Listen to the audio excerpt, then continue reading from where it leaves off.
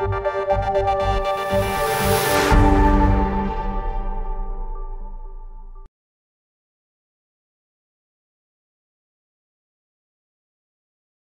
in series of Docplexus KOL interviews, we have with us Dr. Awadhesh Kumar Singh. He's a speaker and chairman of Association of Physicians of India, Research Society of Studies in Diabetes in India and Endocrine Society of India.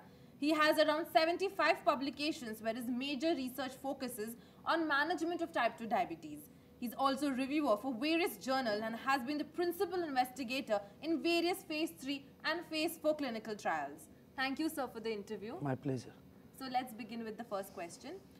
What is your opinion about the efficacy and safety of teneligliptin?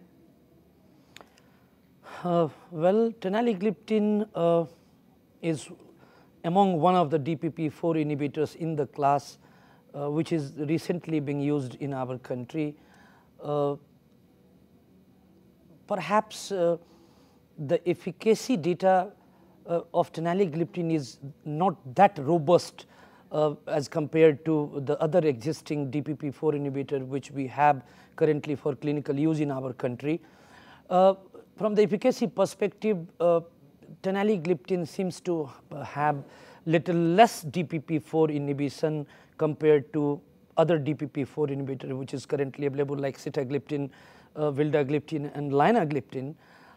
Even their PK/PD trial, the DPP-4 inhibition, maximal DPP-4 inhibition was 65%, whereas if you compare sitagliptin for that matter, they have got 99% DPP-4 inhibition. So is with the vildagliptin and linagliptin.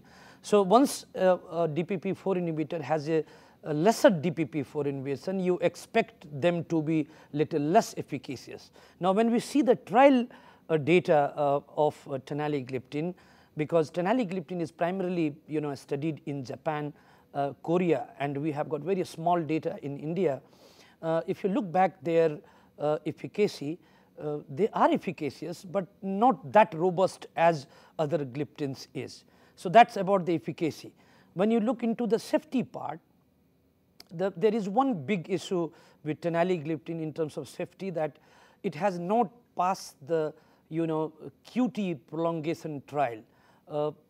Currently, all newer anti-diabetic drugs are supposed to undergo a mandatory QT prolongation trial.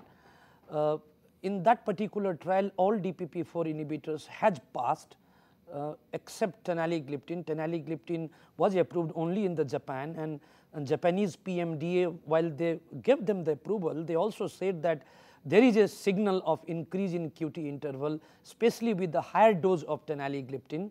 So teneligliptin must undergo a proper CB outcome trial, so that prove that it has got no clinical significance in prolonging QT interval. As you know that QT interval has got something to do with cardiac arrhythmia. So many patients who tends to have a little longer QT prolongation might develop arrhythmia if you prescribe teneligliptin. So even if efficacy may be lower, I would have accepted it, but if the safety is not clearly well known, especially in a patients with cardiac disease, then unfortunately I would not accept the CB safety of teneligliptin, and that's why many of the endocrinologists are not very keen to use teneligliptin because of safety data of teneligliptin. Okay. So Doctor, can you elaborate on initiation and intensification of premix insulin type 2 diabetes management?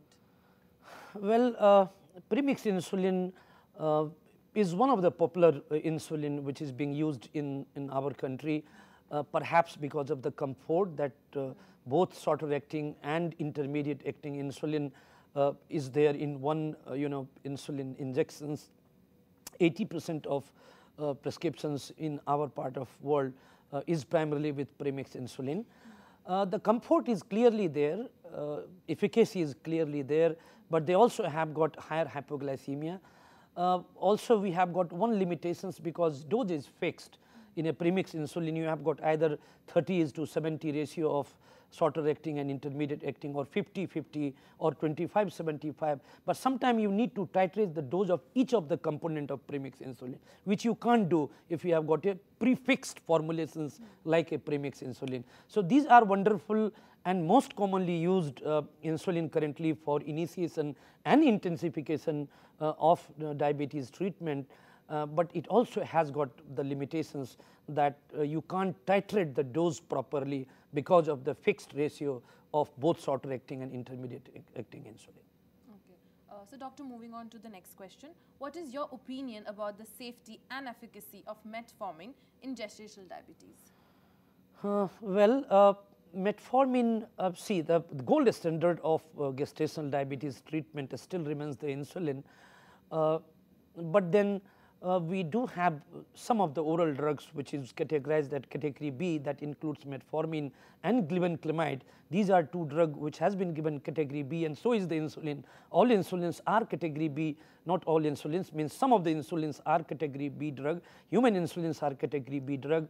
If you see the basal insulin portfolio, only the detamir has category B. So, currently in the basal insulin you have got NPH and detamir, which is approved for use in gestational diabetes.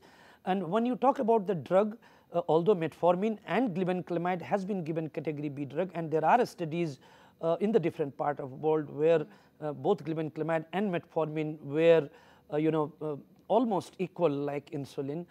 So, in resource poor country like us, the safety of metformin is clearly there.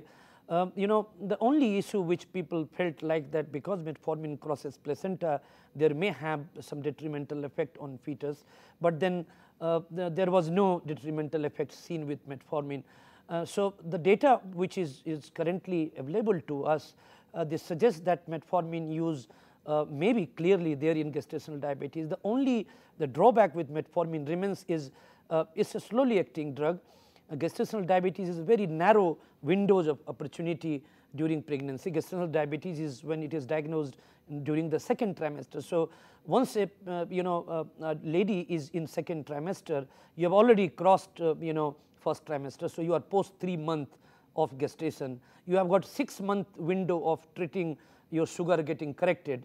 The metformin would be one helpful drug, but then many patients requires additional insulin therapy, because metformin alone cannot bring your target, which is the current target, maybe fasting of 90 and 2 hour post lunch, to less than 120. So, metformin is a good drug, but then metformin alone might not bring the blood sugar to target, and that is why 30 to 40% patients need additional insulin therapy with metformin as well. But from the efficacy and the safety standpoint, someone who are on metformin and sugar is well controlled, there is no point stopping the drug.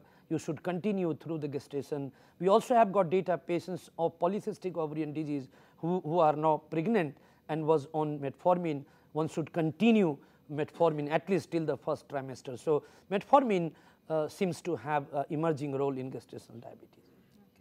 Okay. So, doctor, can you discuss the advances in basal insulin therapy? Well, so basal insulin has really come up well now. If you see the evolution of basal insulin since the discovery of NPH in 1942, it took 50 years for the next generation modern basal insulin analog to get approval. In 1992, we had first basal analog in the form of insulin glargine U100, which was approved. So, from 1942 NPH to 1992 glargine, it took 50 years to have a newer basal insulin which can provide you lesser hypoglycemia compared with the existing NPH.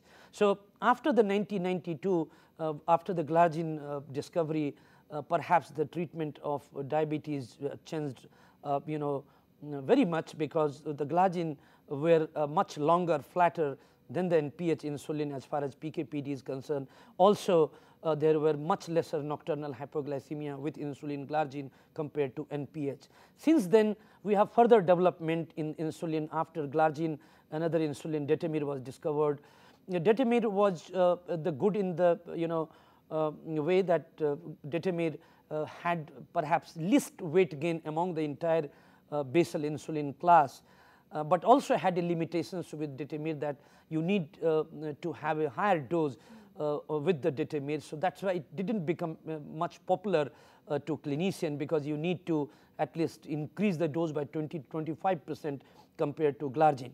But the Detamir has still two advantages, that it is the only basal insulin right now which is currently approved in the gestational diabetes, as I talked about, and it caused least weight gain among the entire class of basal insulin. After the Detamir, then we have got approval of Degludec insulin. The Degludec had head-to-head trial with the Glargine, and there are a number of trials where Degludec was found to be superior to Glargine U100, especially in reducing nocturnal hypoglycemia, because these are treat to target trials. So there was no difference in the glucose control. Even the Glargine never beat NPH. NPH was never beaten by any insulin. So whatever advantage when we are seeking for basal insulin is in terms of having a minimal or lower hypoglycemia. So Glargine was definitely an improvisation over NPH, and Degludec is a further improvisation over insulin Glargine U100. So Degludec in number of trials was seen to have lower nocturnal hypoglycemia. Now very recently you have got Glargine U300 now, which is a newer formulation of Glargine U100, and in head-to-head trial of Glargine U300 to Glargine U100, Glargine U300 found to be having a lesser nocturnal hypoglycemia compared to Glargine U100. So naturally with the commencement of time, we could produce a newer formulation, newer insulin, which perhaps has got a better hypoglycemic lowering potential compared to the previously existing basal insulin. Okay. So thank you so much for the interview. It was a pleasure having you here. Thank you very much. My pleasure.